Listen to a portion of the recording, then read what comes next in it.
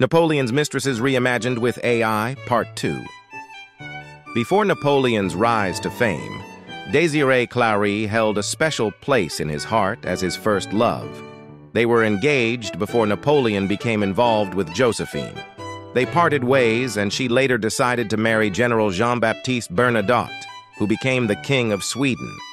Napoleon met Pauline Forez on his Egyptian campaign. She was the wife of one of his soldiers, and despite her resistance, she eventually succumbed to Napoleon's charm. There were other lesser-known mistresses not mentioned here who contributed to the complex tapestry of Napoleon's personal life. His relationships often had political implications, and they provide valuable insights into the man behind the historical figure.